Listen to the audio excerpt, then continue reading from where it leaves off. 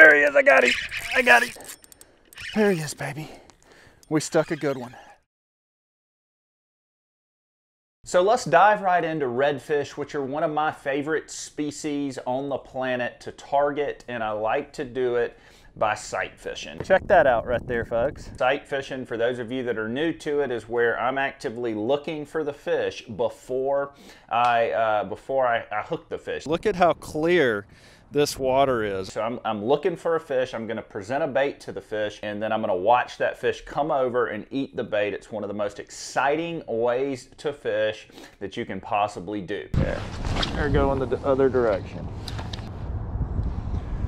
There he is, I got him. Fish on, baby, fish on. So in this video, I'm gonna give you 5 tips that are gonna help you become a better sight fisherman. First tip we're gonna go over is equipment. Now this is pretty important, and I'm gonna tell you what I wanna do. So as far as your rod and reel setup, okay, I've got a 4,000 size reel. This is a Pin Fierce.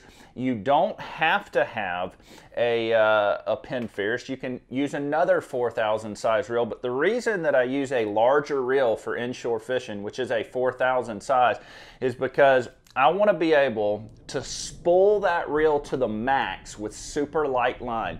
And so with this one, I've got 10-pound test braid. What that small diameter in the braided line is going to allow you to do is make maximum casting distance. I think that was a good enough cast. So when I'm cruising the flat, so most of the time when you're sight fishing clear water, you're gonna see these redfish from a long ways off. And you wanna be able to make as long a cast as possible, because the closer you get to these fish, the better chance they will see you and spook and not eat. There he is, I got him, I got him. And so with this 10-pound braid on a big reel, it's going to allow me to cast extremely far, which is what I want. If you spooled it with 20, you're not going to be able to get to the fish, most likely. And so, and if I'm using a smaller reel, like a 2500 size or something, I'm not going to be able to put as much line on it, and so therefore I'm not going to be able to cast it as far. Now with the rod, I'm using a 7'2" medium extra fast. Now this rod is super strong throughout, but it has a very quick tip. I've made an entire video on rods of how you want that super quick tip, but you want the backbone throughout. That allows me to quickly set that hook, get that hook set in the fish's mouth, but you've got the backbone throughout the rod. With a redfish, you're gonna need that to where it goes all the way through his skin, and so you're not gonna lose many fish. If you had a super flimsy rod, like a spaghetti rod or something, you're gonna miss a lot of hookups because you're not gonna pull that hook through his mouth. So this is my basic setup, 7'2" rod with a 4,000 size reel, 10-pound braided line. All right, so let's jump into number 2. And number 2 is location. All right, where am I going to look for these fish? Well, if you know anything about redfish, they can be just about anywhere, even up into fresh water. And if you watch my channel, I have caught redfish in the craziest places. And one of the reasons why is because I'm always looking for them. All right, most people are not observant. They're just fishing, but I am always looking, and I'm looking in the weirdest places. So because of that reason, the most important thing for me with sight fishing redfish is having good conditions. And so before I go out, I want to make sure that I'm watching the weather closely. And so what I'm doing, I'm pulling up Google Maps, and I'm looking. If I have a south wind, I want to find a south bank somewhere that I can just ride and look. You see, redfish love to get on banks of any kind. If you have a bank where it's calm, it's good conditions, you can see a long ways, you got high sun, odds are you're going to run into some fish somewhere on that bank.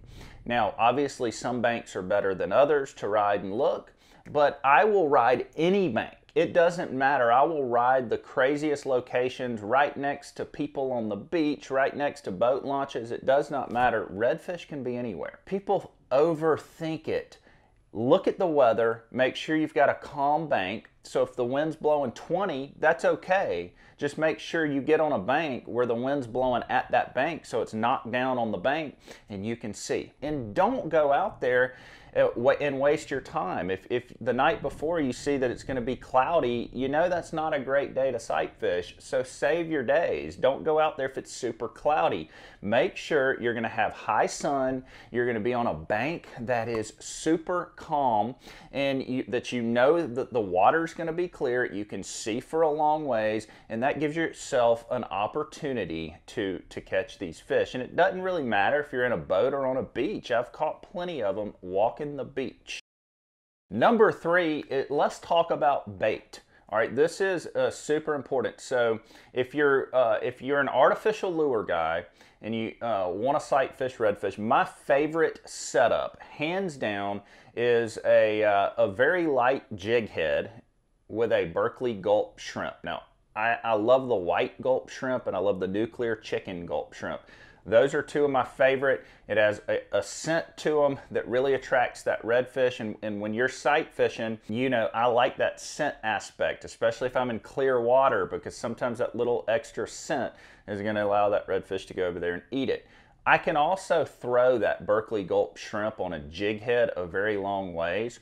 And so I really like the way that it hits the water with a light jig head. It doesn't spook the fish, and I feel like I have confidence in it. And ultimately you want to have confidence in the bait that you're throwing.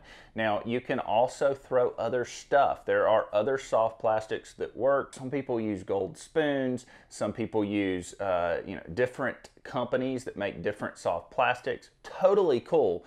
Gulp is just my preference. I've used it. I've been successful. I've won tournaments with it. I've always had a lot of success with it. And so when you have success with something, you get confident in something. It's what I like to throw. Now, another trick that's going to be super successful if you're not worried about artificial lure is catching some live bait and sight fishing with live bait. So like if I'm riding the flats and I want to pitch a live mullet at these redfish, like a live finger mullet or something, that's going to really improve your chances of hooking up if you're not an artificial lure guy. So you can sight fish with live bait. I've sight fished with live shrimp before, live mullet, live bull minnows. When I used to run charters and I had clients that didn't care if they used artificial lures or live bait, a lot of times we would use live bait just to get my clients on fish. And so that's a great way to do it if you can catch the bait and if you're okay with using live bait. So tip number 4. Now this may seem really basic, but you would not believe how many times I've been out running charters telling the clients, hey, we're going to sight fish tomorrow. The client's even asking if we can sight fish. And they show up and they don't have a pair of polarized glasses.